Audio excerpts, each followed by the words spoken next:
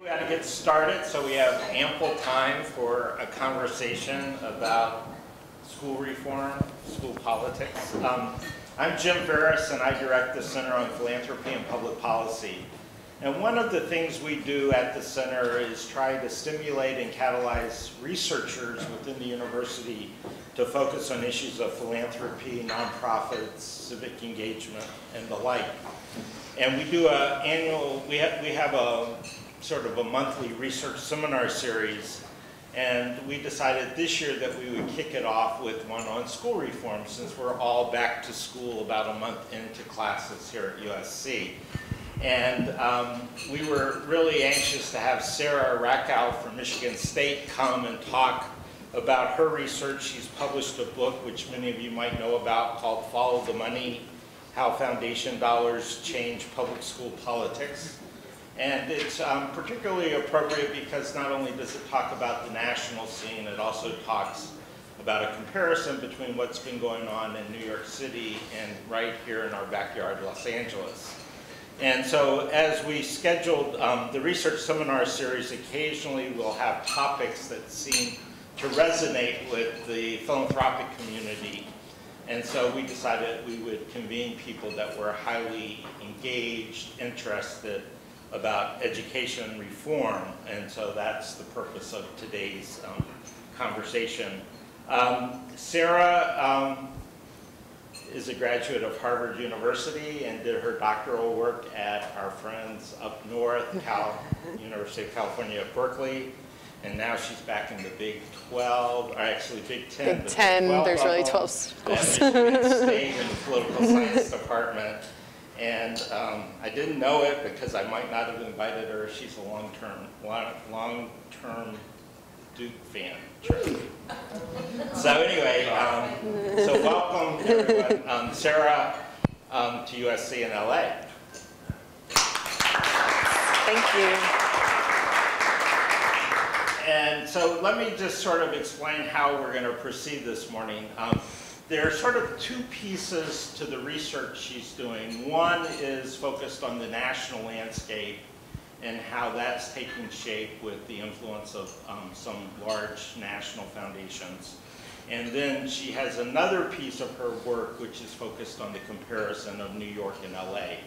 And so she's going to present the first in about 15 minutes or so, and we'll break and pause there for questions and answers on that topic.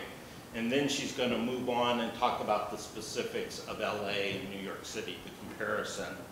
And she'll do a short 15-minute talk about that, and then we'll have ample time for questions about that and sort of issues around school reform in general. Okay? So, Sarah? Thank you. Thank you so much for having me. It's a pleasure to be here. And I'm going to jump right in here and start with our topic about what's being talked about with philanthropy right now. You may notice that philanthropy, especially education philanthropy, is in the news quite a bit lately. And the kinds of things that are being covered are not what you might have seen 10, 15 years ago. Oh, a big celebratory announcement about a new $15 million grant, something along those lines. A lot of the conversation is about political influence and policy influence, and it's hitting in sources like the New York Times and the Charlotte Observer, mainstream news covering in this vein. And so what I'm hoping to do today is get a little behind the news into what's happening and what's changing about philanthropy and its role in education politics. And as Jim mentioned, I have two different sets of stories that I'll tell. So I'll begin with this national level story of what's happening with new grant making strategies and how this might be shaping the influence that funders have. So if we go back to the early 2000s, kind of in the aftermath of the Annenberg Challenge, you're looking at a time when there was some soul searching among philanthropists, some questions about how to be more effective because that was such a large investment, and many people were questioning whether the effects really lined up with the size of the funding that was involved.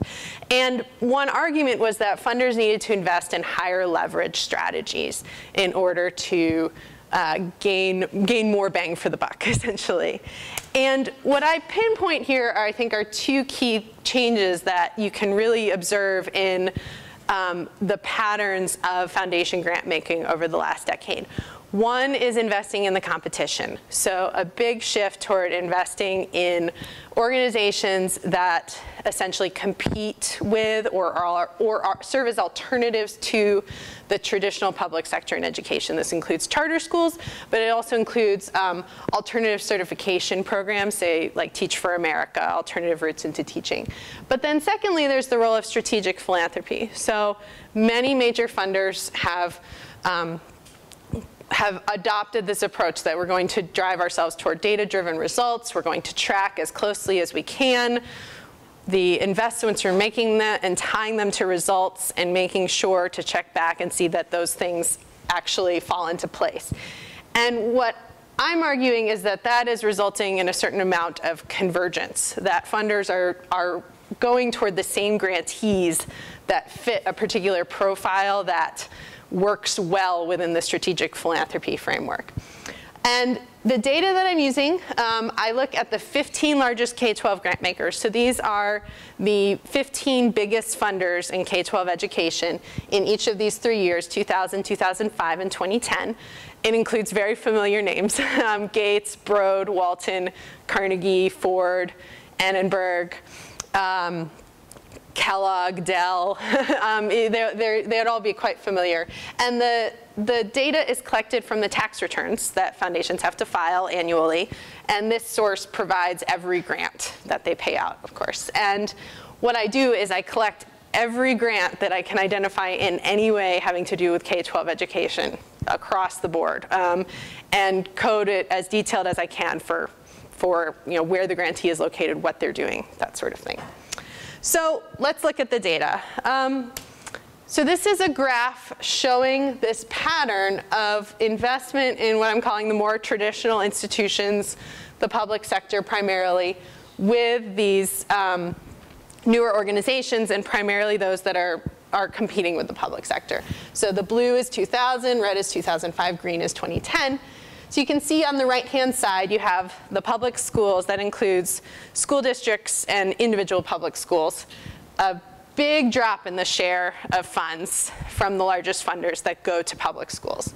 State departments of education, even more dramatic drop there. I include universities over here, particularly because of their role they've traditionally played in teacher education. And you also see a drop, but not quite as severe as the other two. And then here we have charter schools, teacher training and recruitment. So that includes Teach for America and other alternative certification. School leadership training and recruitment includes alternative pathways to being principal, like New Leaders for New Schools. And then venture capital is a special new category that didn't exist in 2000, but it's New Schools Venture Fund and other organizations like it that kind of collect funds and then reinvest them, particularly in charter schools, primarily. And you can see here, every one of those sectors grew, but particularly charters and venture capital. And I think it's worth pointing out sort of the mirror image you see in public schools and charters. So basically, charters are now receiving the share of major foundation grants that public schools were receiving in 2000.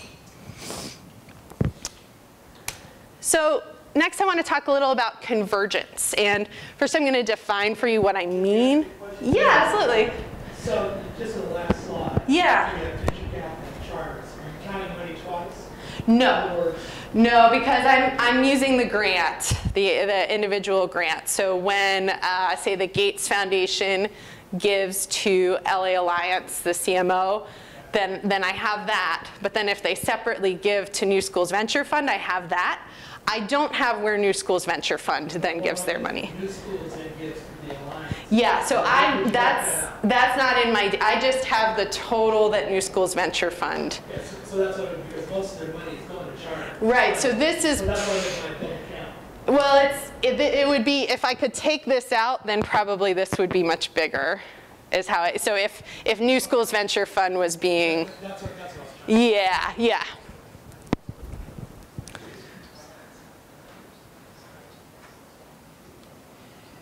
So the convergence story is about grantees getting funds from more than one major foundation. So here what I'm looking at is out of the full data set of grants that I have, which includes thousands and thousands of grants. Sometimes a grantee gets funds from more than one major funder. So take, say, Green Dot in Los Angeles. They maybe get a grant from the Broad Foundation and the Gates Foundation. So they're receiving funds from multiple major funders. And so what I did was I pulled out all those grants, all the grantees that got funds from more than one major funder, and treated them as a group to see how large it was in each year of my data. So in 2000, 23% of the funds distributed by major funders that year went to grantees like, say, Green Dot, that got more than one major foundation grant. That means the remainder, the vast majority, 3/4, went just in one major foundation grant to a grantee. It grew a little by 2005 to 35%. It grew a lot by 2010, 64%. So essentially about 2/3 of major foundation grants in 2010 went to grantees that received more than one major foundation grant. So this is the definition of convergence that I'm using, that major funders are converging. They're giving more grants to the same groups. And to give a little detail to this story, I've pulled out the top 3 from each year to show you who they were, how much they were getting, and how many major funders they had. So in 2000, the convergent grant making generally only included 2 or 3 major funders, no more than that. You can see one of the Annenberg Challenge sites showing up here. So a lot of this is more of a public-private partnership model, and the dollar amounts are not huge. And all the dollar amounts I'm showing you are adjusted for 2010 dollars, so they're directly comparable. In 2005, you see 3 or 4 or 5 major funders, so a little bit more clustering of grants. You also see New Schools Venture Fund show up now, so less, kind of more of a mix of the public-private partnership and then the more investing in the competition sector. And the numbers of grant dollars grow a little bit. By 2010, it's really this complete shift. So Charter School Growth Fund, Teach for America, and KIPP are the top 3 in that year. The grant dollars are much larger, 40 million. And the number of funders are also much larger. And I think Teach for America is probably particularly worth pointing out here. So I only have 15 major funders in my data. 13 of them gave to Teach for America in 2010. So the outliers here are Kellogg and Ford, happened to not give to Teach for America in 2010. But all the others did. And then KIPP had 9 major funders. So this is the kind of the top line story of the convergence. But I want to show you also a bigger picture, because I think it kind of more fully fleshes out the story to see that it's not just these top grantees getting lots of money where this is happening, and it's a bigger phenomena. So I use social network analysis to do this. I'm going to kind of walk through the way this works. And what I did is I'm looking at the shared funding relationships between grantees. And part of what I think is interesting about this is it's not just that 2 grantees might share a major funder, but especially if they share several major funders, maybe if they share 3 or 4 or 5, they probably are facing similar expectations for their reporting and evaluation, that sort of thing. And they may also have some networking opportunities. So there's something more going on, perhaps, than just these shared funding relationships. It also shows the scope of convergence in education philanthropy. So I set higher parameters for convergence to create these diagrams. All of the grantees got at least $2 million in grants. And they all share at least 3 major funders with another grantee. So they would have to share, say, Gates, Broad, and Walton, or they would have to share Hewlett, Annenberg, and Ford. They have to share at least 3, if not more, with another grantee. So in 2005, this is what I get. Essentially 2 separate clusters of grantees that are sharing major funders.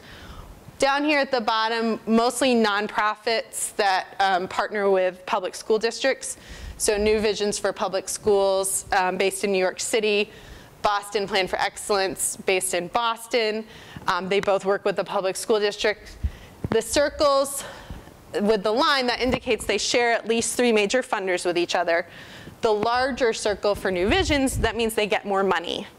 So the size of the circle is the size of the grants that they're getting. Up here at the top, a separate cluster that's more of a charter choice focused cluster. And what you can see here is some thicker lines. So New Schools Venture Fund shares even more than 3 major funders with KIPP. And the funders are kind of separate groups, although not totally, because Gates is in both. But Gates, Carnegie, and Annenberg are the main links between these, whereas Gates, Broad, and Walton are the 3 main ones here, with others as well. So now I'm going to show you the network for 2010, and you're going to see something very different. This is the exact same parameters, right? Same way that I created the network, but this is what it looks like. So now there's no separate clusters in any way, right? Everything's connected. And you can see how many more thick lines there are, right? So a lot of groups sharing more than 3 major funders with one another. Additionally, that sort of cluster that was the kind of charter market-oriented cluster is now really at the center of the network. So you have the Charter School Growth Fund, Teach for America, New Schools Venture Fund, KIPP, at the center of this network. And I would say what's happened in part is where you had Gates, Broad, and Walton kind of predominant before, you now have a lot of other funders following a similar strategy, say like the Robertson Foundation in New York City. So a lot of funders kind of taking up that same set of maybe agenda, picking similar grantees, and sort of overlapping with that strategy. And to the extent there's a somewhat different group, it's down here at the bottom where you have some universities. And you see Hewlett down here, for example, and Ford are more represented among those grantees. But basically, there's clearly a lot of overlap occurring in grant making. And so this is where I'd like to kind of wrap this up and hear from you about questions or comments you might have about this. But I think there's some interesting implications to explore. That on the one hand, this is perhaps a very effective and influential strategy for philanthropists. That converging, having a more particular agenda that is shared across a lot of big funders can lead to more influence, right? You get more, that high leverage question that came after the Annenberg challenge, it looks like that's what's happening. This is a lot of high leverage grant making and a lot of overlapping strategies, but a narrowing of the agenda. And so I think some questions might be, are there new groups or new innovations that are being left out in this environment? And also, particularly given the parameters of strategic philanthropy that's very focused on measurement, that it might be the things that are hard to measure that don't fare as well in this environment. So I'll pause for a moment, and I'm just curious to hear of your thoughts or questions. Yeah. Sarah, I thought that venture capital went into things that made money. Why are they investing in education? So it's this idea of the venture philanthropy idea is essentially that you try to apply that framework of venture capital, but thinking of the return on investment not as a financial investment, but rather as a social investment. But you try to measure and track your results in a more rigorous kind of way, so that you're saying, okay, we invest these dollars, we get this social outcome for that. I'm curious, because I'm looking at, for example, when Gates started that huge movement towards smaller classrooms.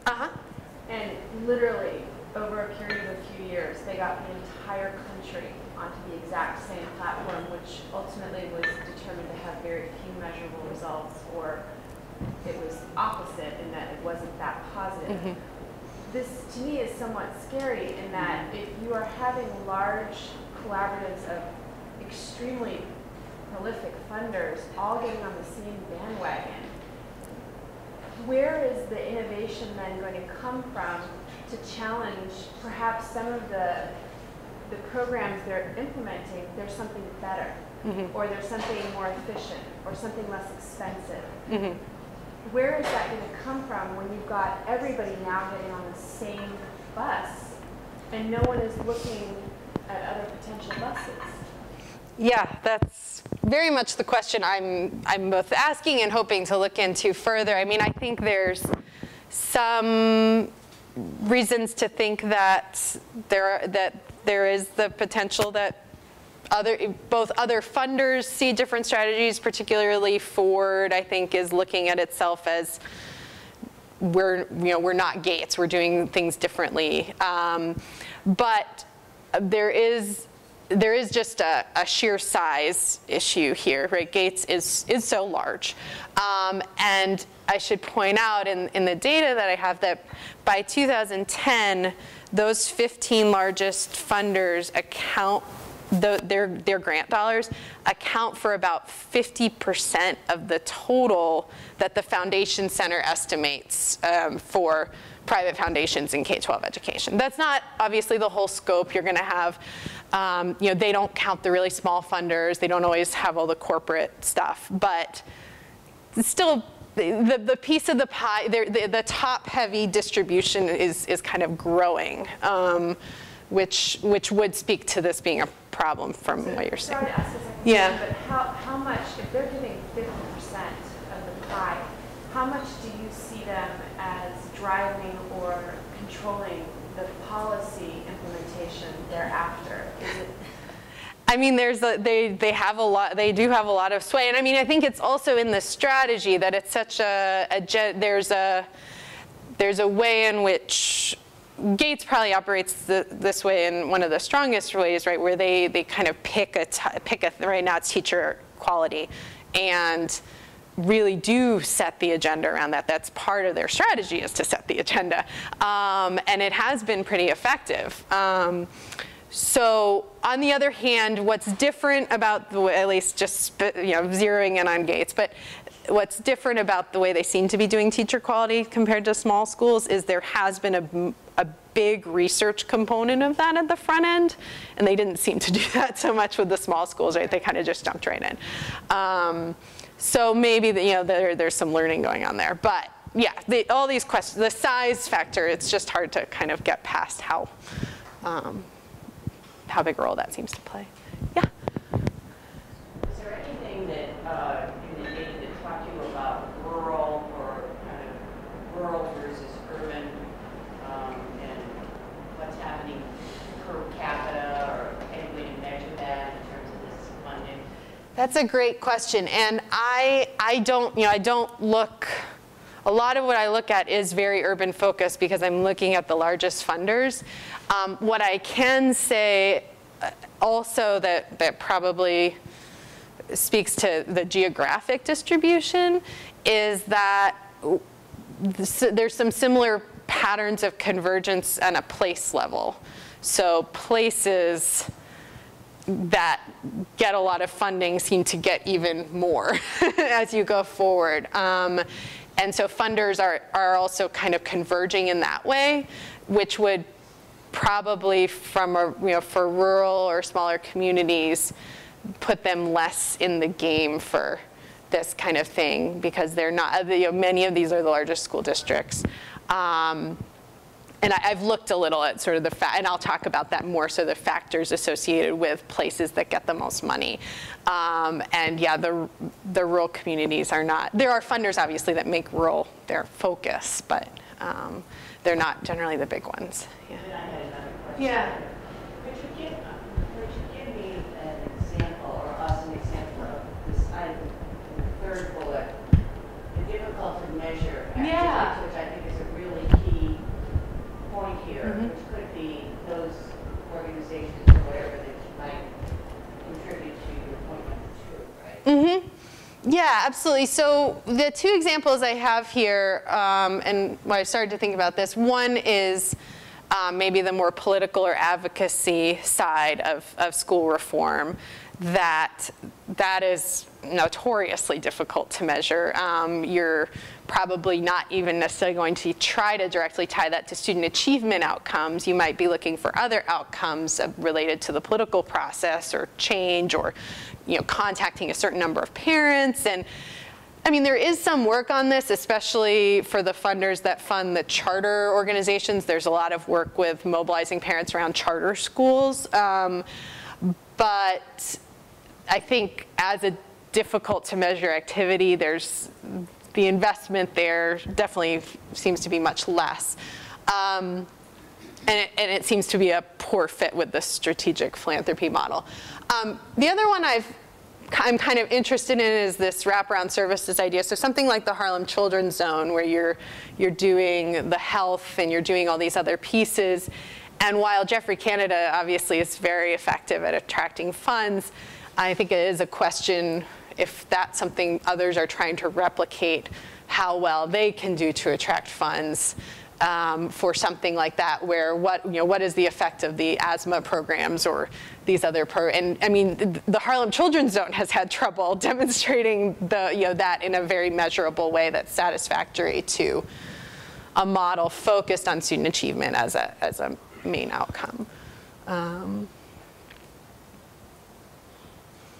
Yeah. Have you seen anything that's tied, any funding patterns that are trending more towards outcomes related to employability or employment or entrepreneurship or being able to generate an income or something like that? In terms of tracking for an education program and whether, not a lot, and I think that's just a research challenge, that you have to track such a long-term, you have to have a huge longitudinal study and know what's happened to the students when they're 25 years old. And that I've seen some terrific studies. I think MDRC did one on vocational education. But if you think about that in relation to the timeline of a lot of the funders, it's not in the cards to wait 10 years and see. Yeah.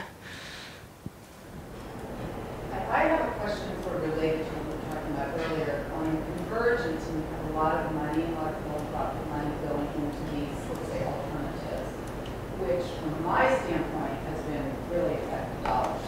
You look at the performance and the success of those alternatives. Yeah. It's staggering. My question is more, why isn't the education industry, why isn't K-12 changing as quickly as I think it should, given the success of those areas? In other words, it's almost the opposite question people were asking. Yeah. They were asking, well, is that controlling it? Do we really want all the money going there? I would say we not only want all the money going there, we want all the students going there. And if not going there, at least taking those lessons and applying them so that those lessons which have been generated, let's say, through philanthropy, iterate across non-philanthropic situations. So that would be my question. Why isn't that happening, and where is the pushback, and what can we do about it?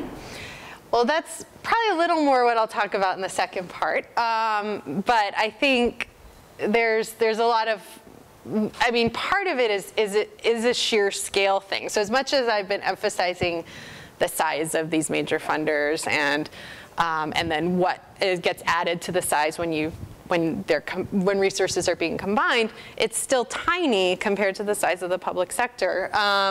And charter schools are still only about 5% of the share of schools. And so, I mean, I think that's yet another question to ask when you look at that shift in investment.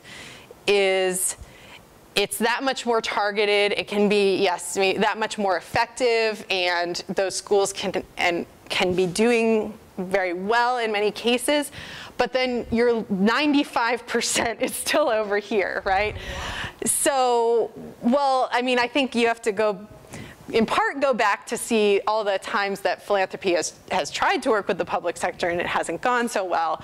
And then, yeah, it's a real political question, right? You're dealing with interest groups and people who have vested interest in particular institutions or how things are done, and changing those.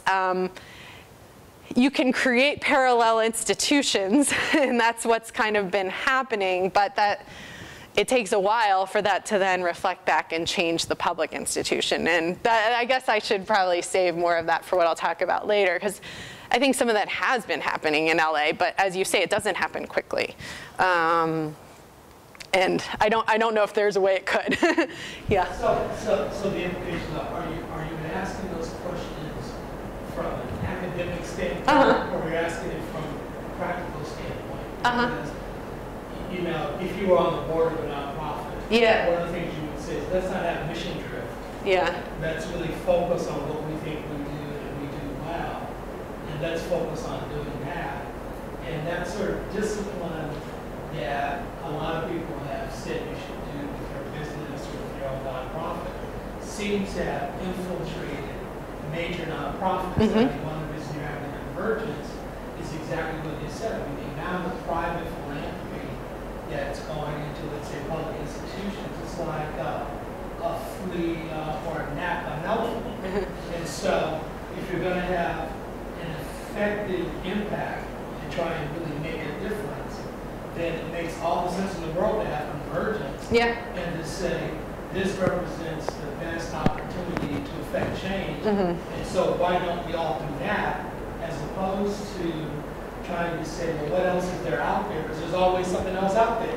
You know, and if you're trying to fund every innovative idea, then you're doing it at the risk of not adequately resourcing ideas that are having an impact. So you know, I don't know if there's a question to be answered on the implications other than it looks like a lot of people finally figured out maybe the best way to impact public education is to share resources and grants and to really focus and not be as diffuse as they have been before. Yeah, I mean, I would say that that absolutely describes what's been happening. I would just add that I think there is disagreement out there. So I think it is effective, and but I don't think it's the whole story. So I guess my input is what's the other story? If you're doing something that's effective, and in the philanthropy, the disaffected are always those who didn't get the grant. You know, I got a good idea too. But in the absence of showing that the convergence is not leading to effective change, then why not say this is great? That's what I would say. Well, I guess to pose it another way, I mean, I have this sort of open question about like what kinds of activities fall out of this model. But I think you could also, if a lot of this model prizes innovation, right, and prizes that the charter sector, say, will continue to innovate and be under pressure to compete and do better. But you also wonder then about, if you can rewind to think about Wendy Kopp going around and seeking funds the first time when she was trying to start Teach for America, that if this is as large as it looks, then if you're Wendy Kopp now, who's noticing you? I think is the way I'd pose the question. That there may be something, I guess another kind of is, there may be also something lost on the innovation side here, especially when it's KIPP. You know, it's a lot of the really usual suspects who, and you know, they're doing well, but I'm still questioning whether something is getting lost out of so much overlap that appears to be occurring here. Building on Martin's and Virgil's questions and your statement about the dual kind of parallel systems, I'd be interested in maybe this is the second part, but you know, you talked about how the money's shifting, the investments are shifting with education. I'm interested to see how the money and how money is spent in districts is shifting. I think, you know, to get to how you change how the money is spent in public systems. And with the increase in investments in, say, charter schools, are you seeing different kind of valuation in districts, Yeah. how they're sending the money, which either causes them to change or causes districts to remain the same. Right. And having investment comparison, Yeah. I think, can get to some of the issues. I mean, I think Yeah. in LA we're seeing progress, Uh-huh. but then some folks might say we're seeing some regress, Uh-huh. and the dollar, where the dollar's going, Yeah. might be interesting. Yeah, no, I like that idea a lot. And, you know, I have not looked at it, but yeah. I really like this issue you're talking about, and I could probably tease up your second half, Uh-huh. because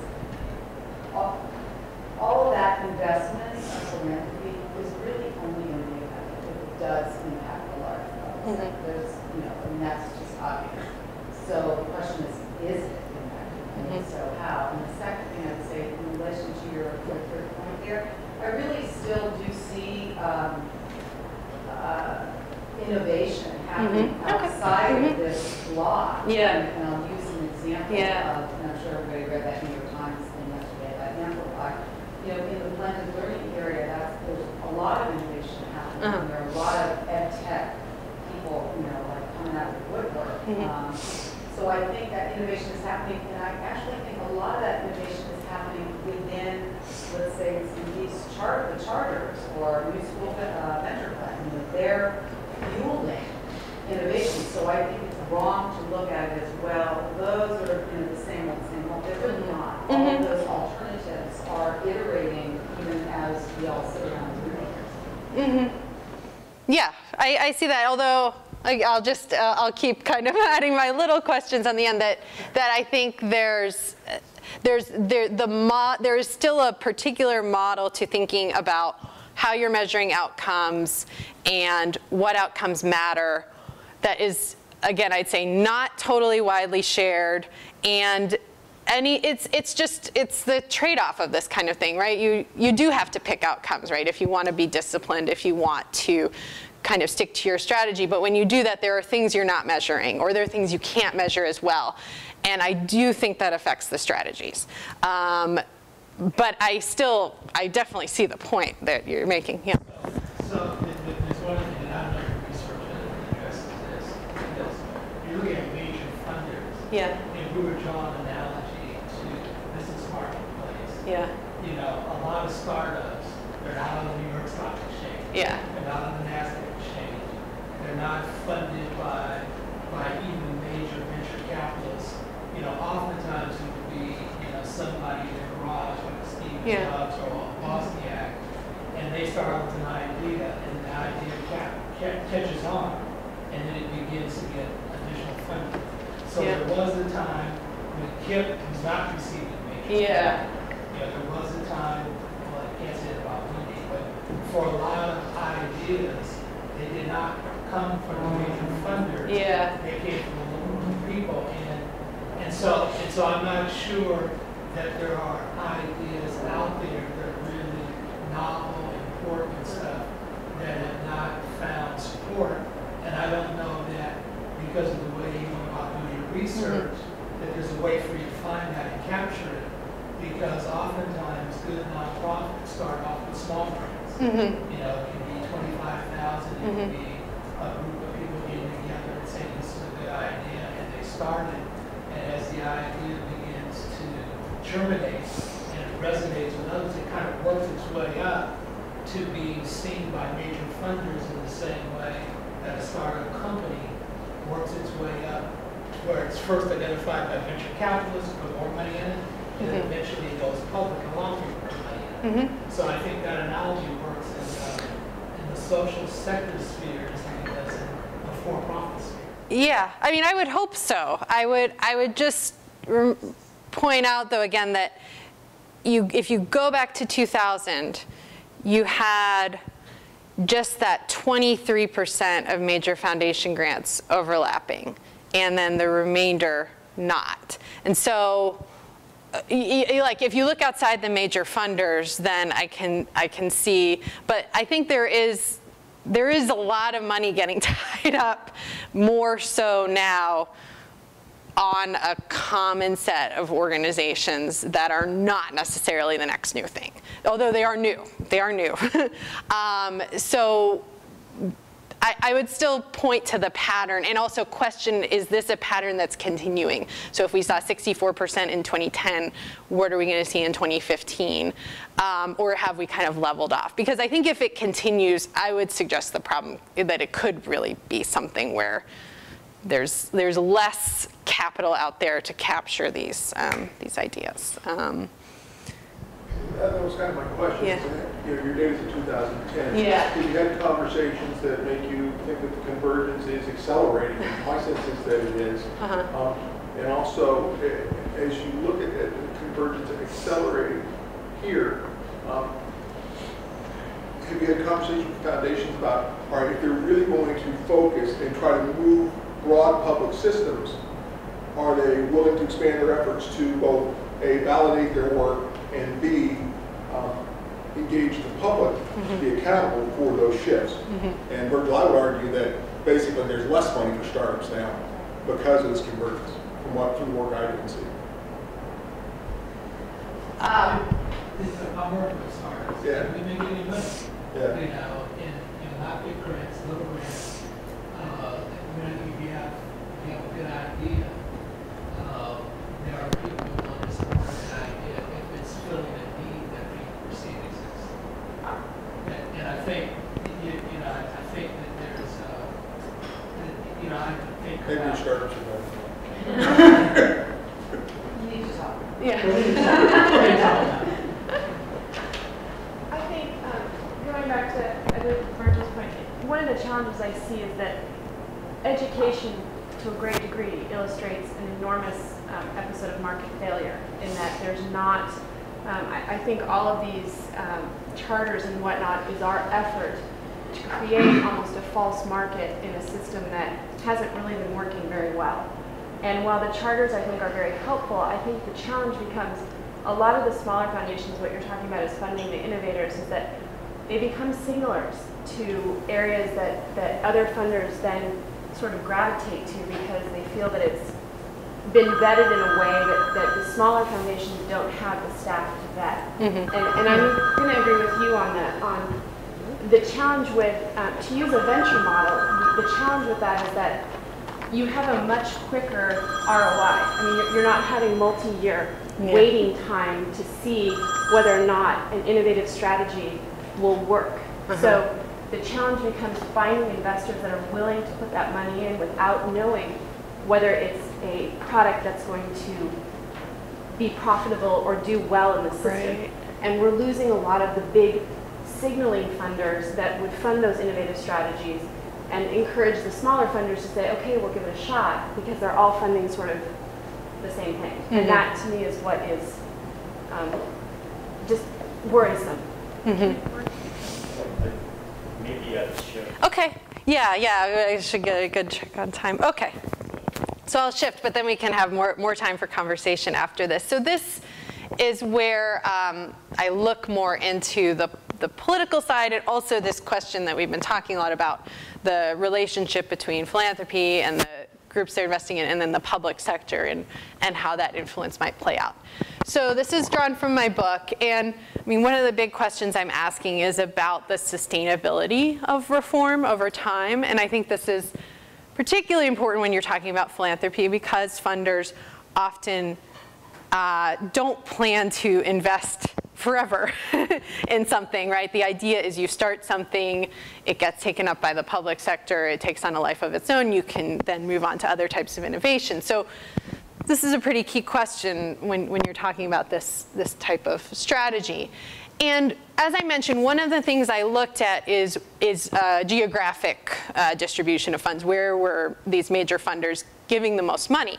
And I did this with a statistical model to kind of predict which characteristics of school districts predict where the most money goes. And by far the strongest association was with mayoral or state control of the schools.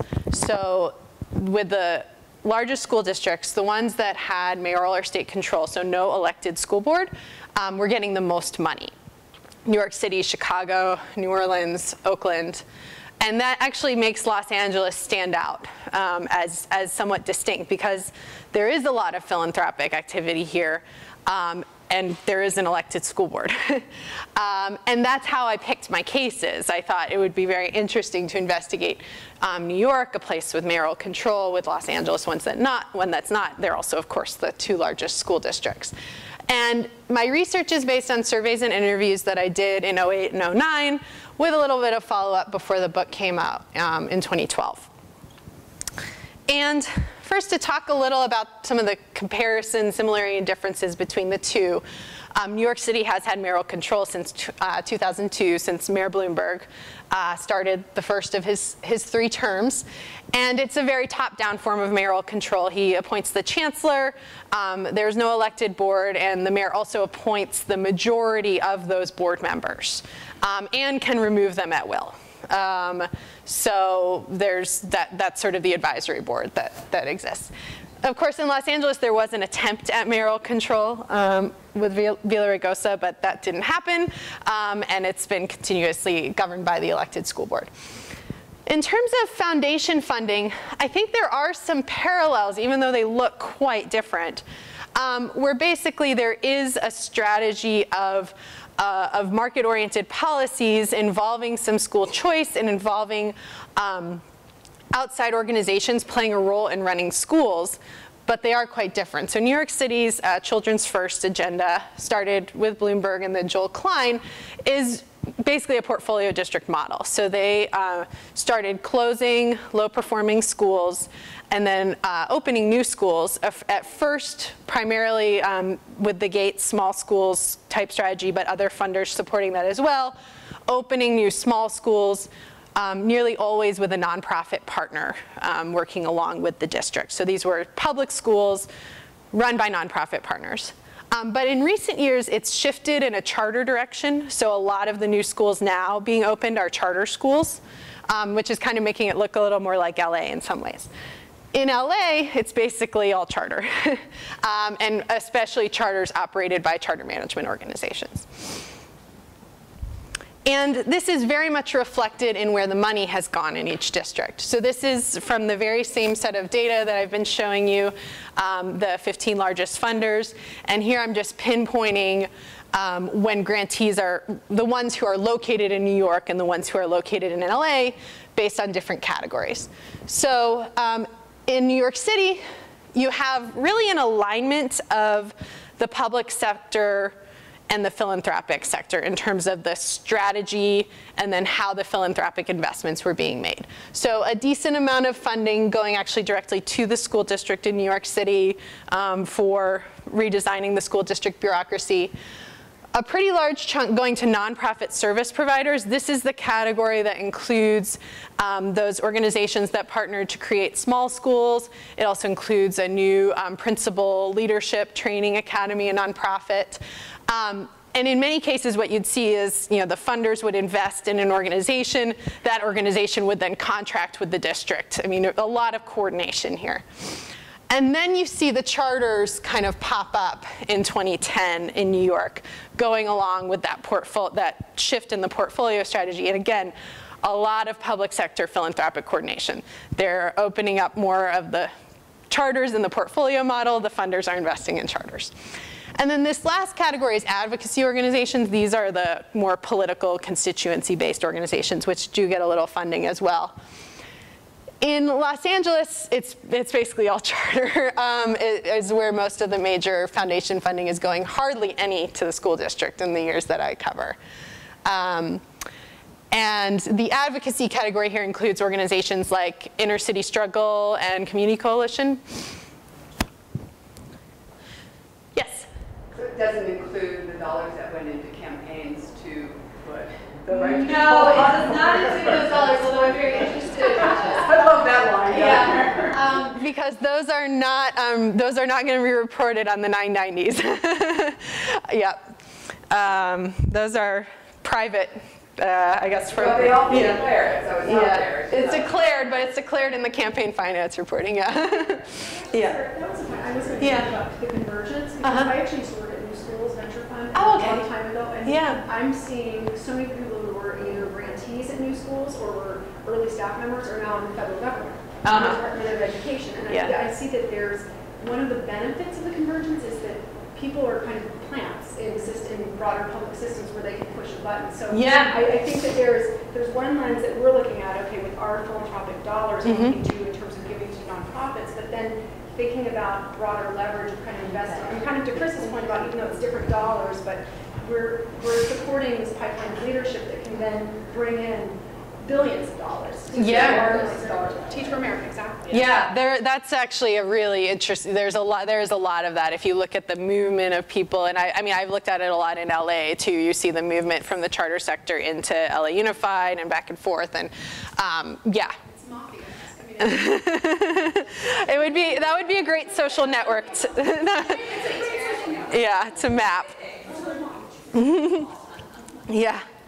So now I'm going to kind of jump from this to talk through some of the political implications, and these are basically summarized and drawn from the interviews and surveys. Yeah. Can I just ask one question on the huge drop on nonprofit service providers in New York City? Yes. Do you think that has any correlation to the sudden opening of many charter schools? Yes. Okay, so very they directly just diverted the dollars from that to the charter schools. Yeah, so where this was very much a small public school strategy, so this was a lot of the Gates small public schools. Some of those organizations continued to get that funding, and some of them shifted. So you had New Visions for Public Schools, which was huge here, opening the small public schools. They do charters now, so they basically innovated along with that strategy, and they do that now. Did that shift in strategy, though, between those years ultimately result in the sort of ending of a number of programs that did benefit the kids? Do you know what I'm saying? Where it was like a shift in strategy, and so let's just cut this off and start something new? So those schools still exist in New York, and that's been an interesting part of the Gates small school story. Is they've kind of gone and said, well, it worked best in New York from their evaluation. So they have a very strong evaluation of New York that shows that. And the school district has carried it forward with their own money. And then I think if you look elsewhere, you see more the story of school districts not being able to keep some of the small schools running after they lost the funding. But New York, it has kept up. Yeah.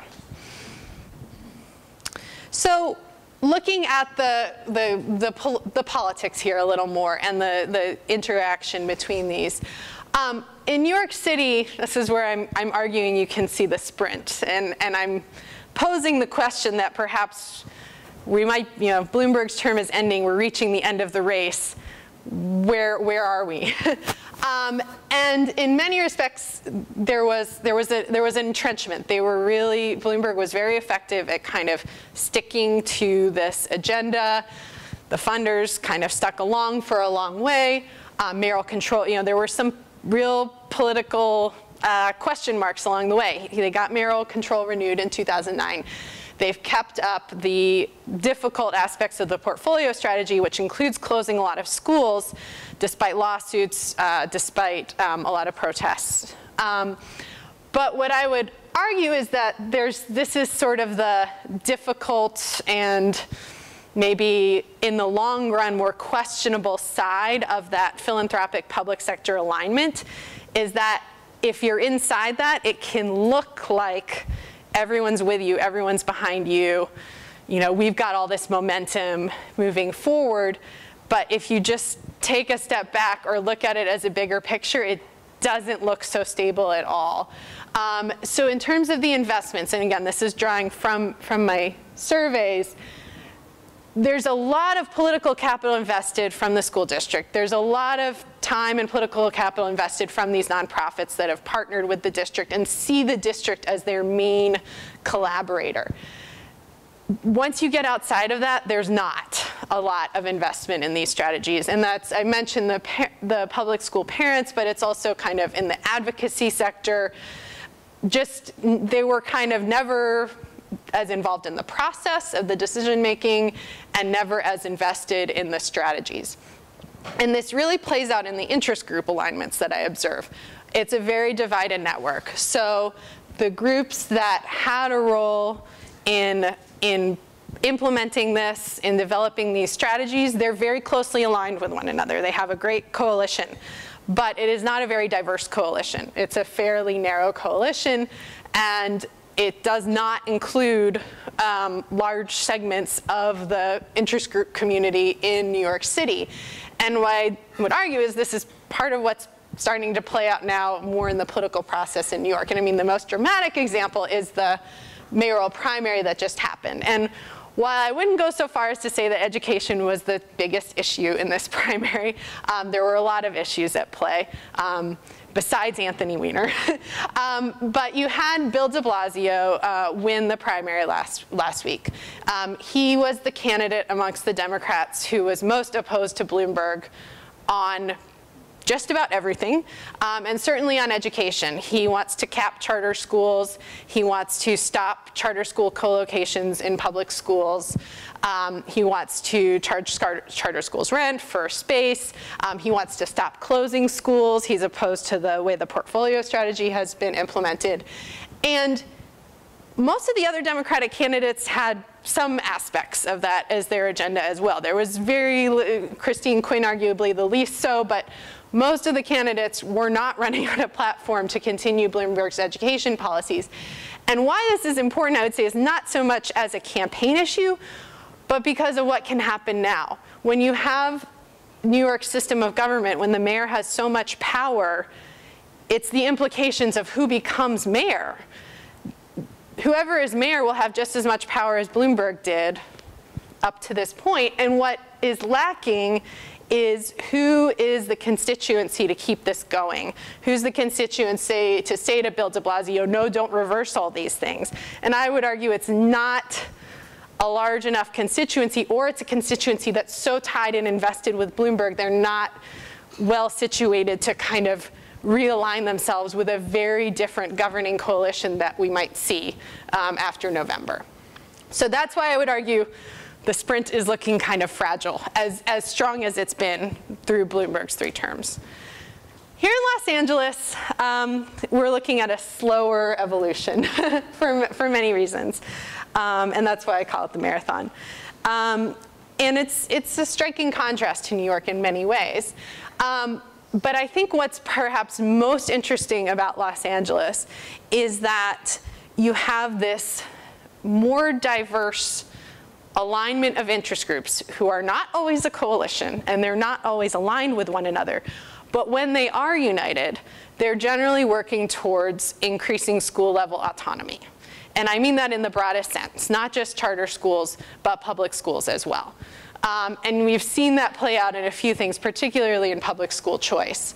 But that this is this coalition, when it emerges, crosses the charter sector, the philanthropic sector, the advocacy organization sector, and the public sector, because of people within LA Unified who also believe in this school-level autonomy. It really just doesn't include the union for the most part.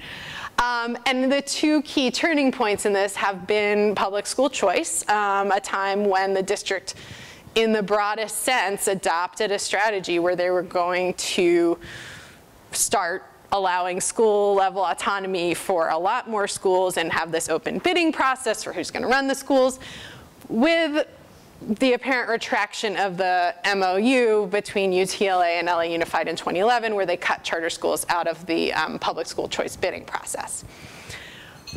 But I think looking ahead, you really see, again, the investment and the dynamic is still heavily on the charter school side for school-level autonomy, right? 229 charter schools. This is, I think, is last year's data. But you have the pilot school model, and this is where I would say this issue of, is the public school sector are they emulating what the charters are doing? Is there learning? I would say yes, there is, and it's happening more organically, and it's happening in a way that's creating buy-in that New York never quite achieved, because these are UTLA teachers now going through the new MOU process who want to create pilot schools. They're the ones who want to do it. But, right, it's still very small, the numbers. And so the lessons I would suggest are that there's this question of, can LA continue down this path? And I think there's a few strengths in what has happened in Los Angeles that suggest that it really could. and why it maybe is a more sustainable path than New York, even though the road is long. First, there is the more inclusive and diverse network, which, as I mentioned, is not always united as a coalition, but when it is united as a coalition, is very powerful. And secondly, it's just not as dependent on leadership from the top. There's a new mayor. I don't think that matters. I'm sure I mean, I'm not saying it doesn't matter, but in comparison to New York, it's just a huge difference. But there's this question of time. And I think I'll maybe wrap it up here now and listen to what you all think, since you're here in LA, and I'm sure you have a lot of questions and thoughts on where LA is going forward.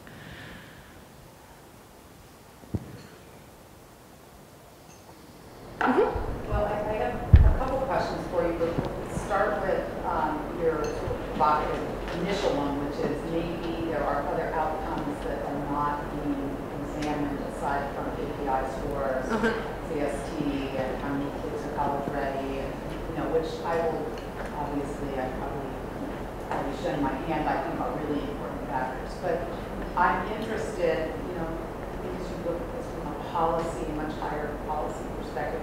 What are the outcomes that you're talking about you feel are being lost, and what are they? Because I am interested. Because at the end of the day, I mean, this is really not a public-private tug of war, as much as everybody around these issues want to do the best thing for kids, and that's really fundamentally what everybody's about. And I imagine that's your. Absolutely. Policy as well. Well, I think there was the question from over here earlier about the like the longer term outcomes, and some of I mentioned there was that MDRC study. There are these studies where if you look at things like employment outcomes or income in the longer run, you don't always see that relationship with an 8th grade test score. Not that there's, but that something, say like vocational education, maybe has a payoff that's not strictly tied to a test score, but does have another payoff that you're not measuring. Employment. Not so much college graduation. Perhaps not. I mean, I think that's one that's arguably important. I would say college, though, is another one, and you can see it with KIPP. So KIPP has these terrific test scores, and they have terrific graduation rates, and they also appear to do quite well with getting students to college. They don't do as well with those kids completing college, right? And that's one of the things they're looking at now.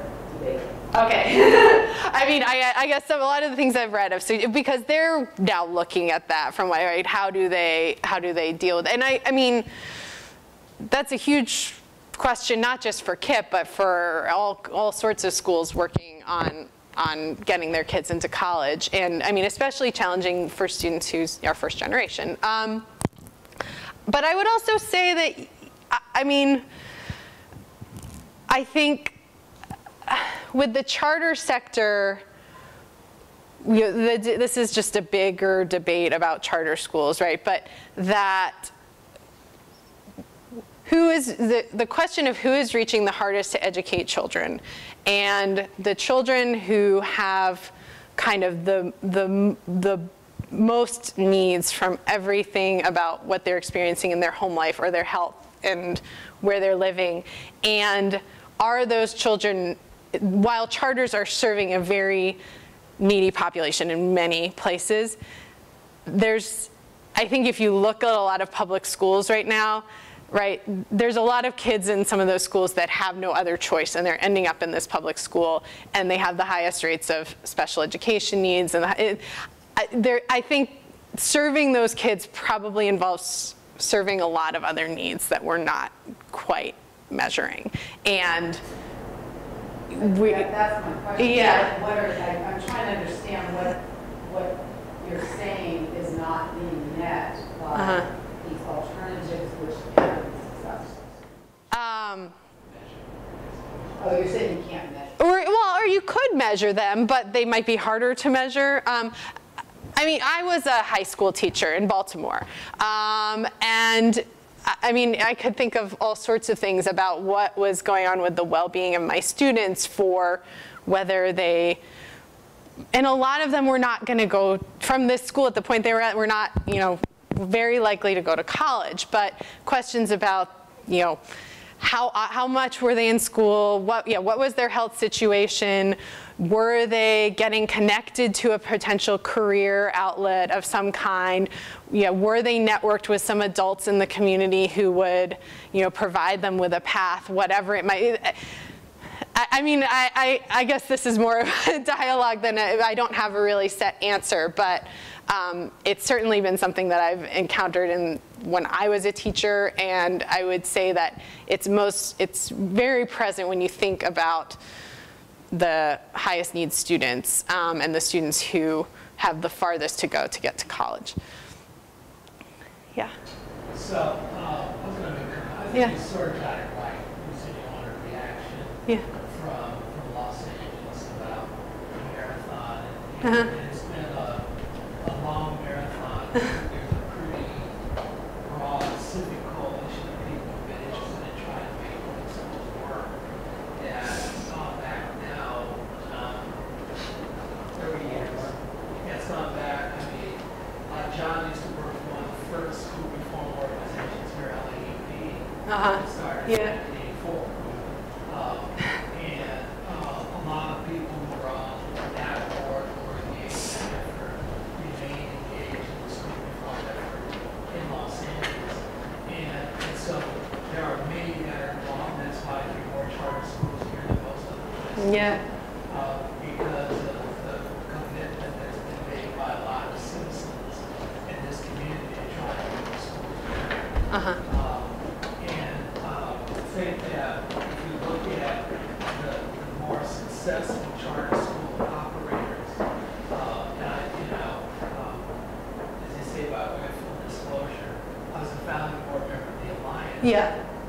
And we think we do the best job in a charter school with the worst performing kids. And part of it is because we do try and wrap around the kids and really learn more about their home life. You know, all the students that come into the Alliance, as soon as they come in, they get an adult advisor who stays with them for the whole 4 years or whatever they're there. And so a lot of their problems, they're not problems of being a free breakfast and stuff. You have kids who are abused at home, you have kids who have gang problems, there are a whole series of other problems. And what the Alliance has done is we've taken the philosophy of being like a hospital. Our job is to treat the whole individual and do whatever it takes to get the kids from where they are from school. And you probably know we have remarkable success with doing that in the lowest performing areas of LA. And the people that are on the Alliance board, some of them came from the LAUP board, many of them came from the Edinburgh Challenge grant. And so it's been a learning, and we started off trying to reform LAUSD, and then decided that we couldn't do it.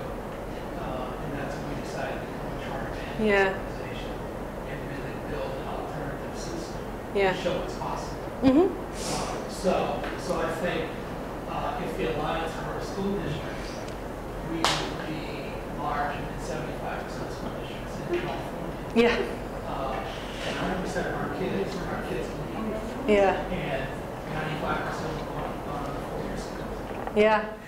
But I mean, I think that story is very, I mean, and it's part of what but it's also that the Alliance, from what I've seen, there is, you know, despite tensions that rise up along the way, there's often a working relationship with LA Unified there, or there's some, and I mean, in part, it's the kinds of the people who are in the Alliance that help make that happen, like Judy Burton, and it's, I mean, I think that's key, but it's not happening overnight. But there is some cross-pollination that can happen. There's a lot of cross-pollination. Because we started, as I said, you know, the group of people who've been on the board for years, we started trying to reform LA.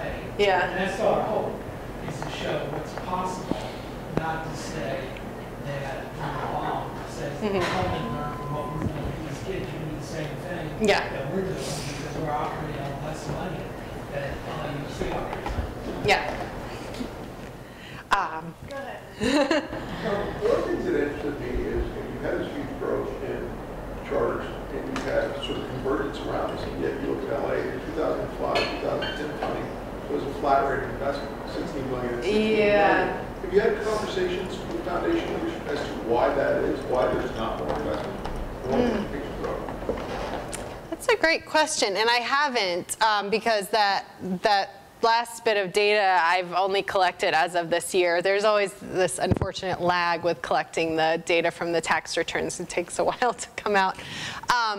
But I mean, I think there has been, I think generally some funders have probably had a lack of patience with Los Angeles, that either because of the slower pace, I'm not saying everyone, but that it's not maybe had that sort of hot commodity status that New York did for a while, that New Orleans has more recently, that we can do so much so quickly, let's all invest at once and get these really big dollar numbers. It's more, okay, we like some of our partners in LA, we like the Alliance, and they continue those investments, but it's, I mean, I think it's sort of an undersold, I mean, what I would say to funders is you're overlooking what the potential that is here. And but I think it takes a different frame of mind to think about how you work in LA, that you don't work in that same really aligned way that they did in New York City.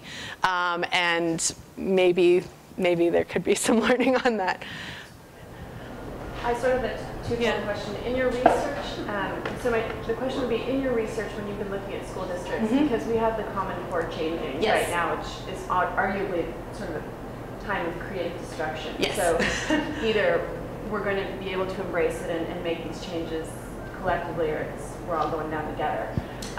So that was my one question. And then, do you see, just out of curiosity in your research, any parallels between what you described in the New York example, which is top-down mayoral, sort of how you implement this, and forgive me, but the collaborative or the convergence model that you showed, where you have few very large funders focusing on a particular issue, and if that issue, like the small schools, for example, if ultimately that is proved to be not as effective later, longitudinally, because it takes so long, how will that play out, sort of the aftermath? Sorry, that's a very large question. So on the first one, on the Common Core, I mean, I've looked at it a little. I guess I'm not sure exactly what your question is on. I mean, there's been a lot of funding for the implementation. Has there been in any other districts, because such a huge change is happening, that's outside sort of, nobody has any say anymore, it's coming down whether they like it or not, that maybe there will be some significant change a la New York quickly, because we have to be nimble. Has there been any other school district that faced this kind of challenge and really did organically change to meet it in the way that you're talking about? So something like the Common Core, where there, oh boy. Or the Common Core. 43 states. Yeah, I mean, so far the story with the Common Core appears to be that we should expect low test scores for a little while.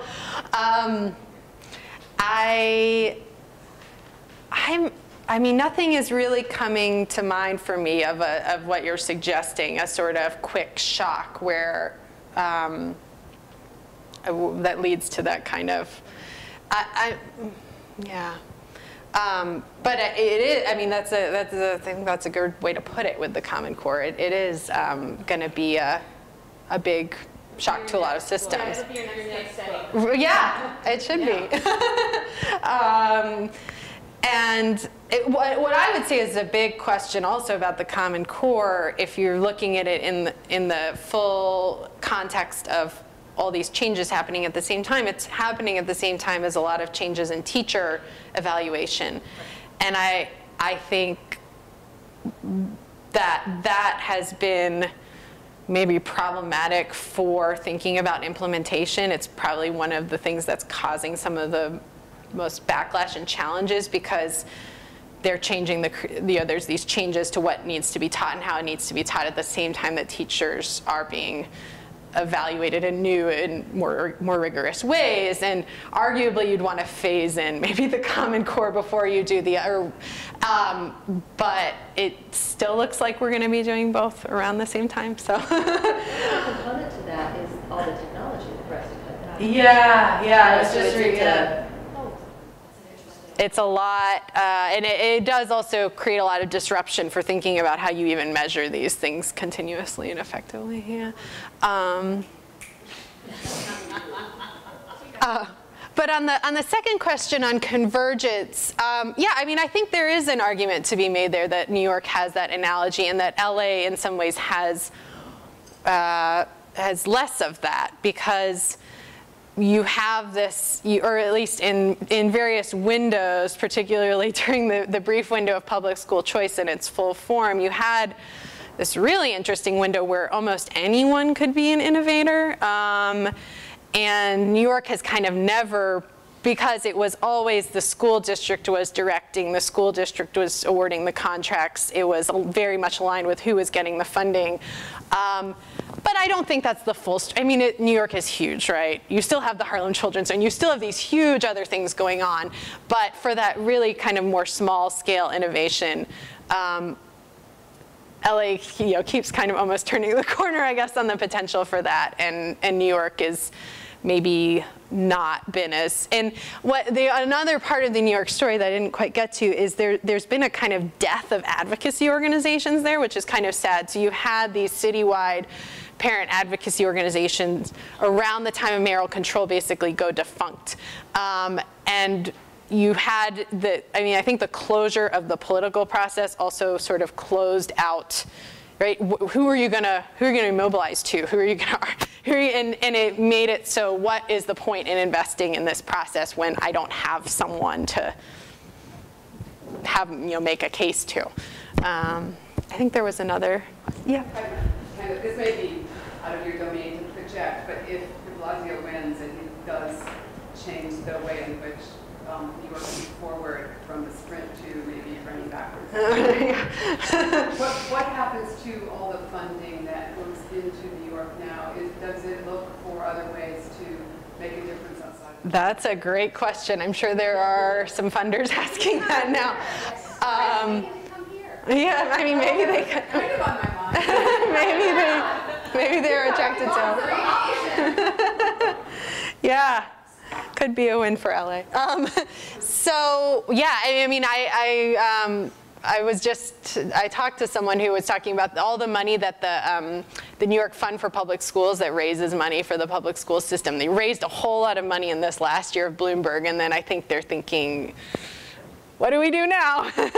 Because it's a whole, I mean, it's just, there's a whole network with it. And Bloomberg particularly, I mean, he's unique, right? But he's a philanthropist himself. And he's just part of this, fairly corporate network in New York City, and very well connected. So I think there's a lot of questions about that going forward. On the other hand, you'd expect some funders to want to shore up what they've done and not leave it all behind. But I can't get in their heads exactly and totally imagine what they must be thinking. Yeah.